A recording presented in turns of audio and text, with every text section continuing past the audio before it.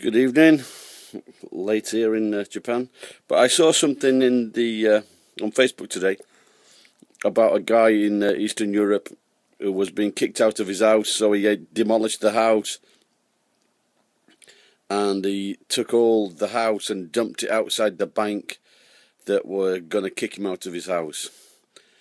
And it just reminded me of a woman in America. These stories don't get very broad.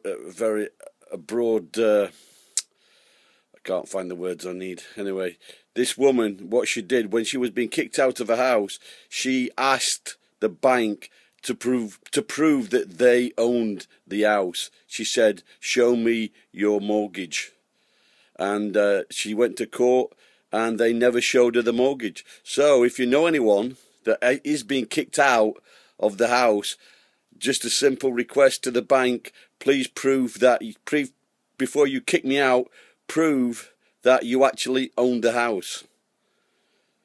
Because a lot of these banks, they just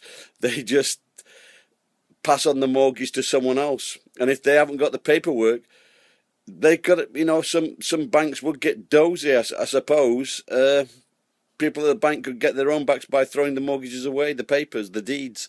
So, if you know someone that is being kicked out, if you're being kicked out, ask the bank to indeed prove that they do own the house.